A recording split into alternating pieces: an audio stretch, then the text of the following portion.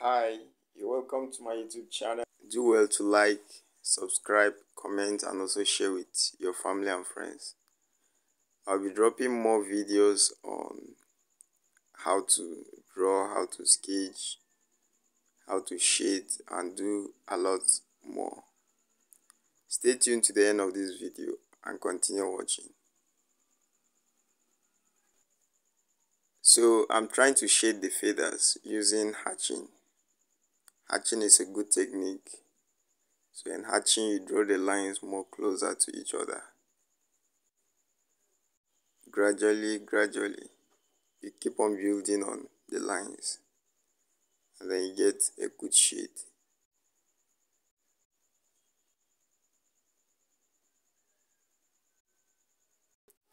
Do not forget to subscribe to my channel, comment, like, share with your family and friends. Always hit the notification button for more amazing videos. You can as well visit my page Vic'z Art on Facebook. You can visit me on Twitter. You can also visit me on my Instagram page, on my Telegram, on my WhatsApp. You can visit me. You can check the link below. So giving a lighter shade on the hairs.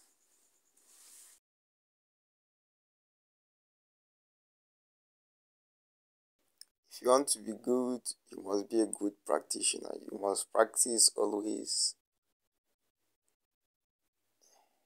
You must strive to get what you want. If not, success might not be your portion. For success to be your portion, you have to struggle to get there. There is no successful man that just sit down and fold his hands and become successful. All successful persons are risk takers. So you must risk your time to get things done your way or in the right way. So keep practicing, keep focusing. Some people might say, I don't know how to draw. There is no man born with drawing in his hands. Every man was born to be nurtured. So you have to learn it. Once you learn it, you begin to see how it works and you begin to learn from it. So everyone that drew today has a story to tell. There's no one that is, even those that are born with the talent or the gifts, at a point they have to sit down and practice for their gift to sustain them to some levels.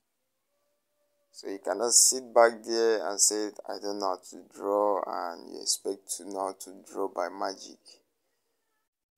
These days, magic does not even work here. So even if it does,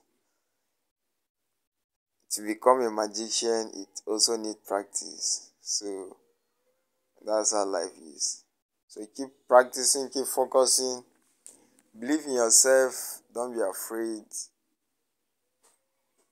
and you get it right.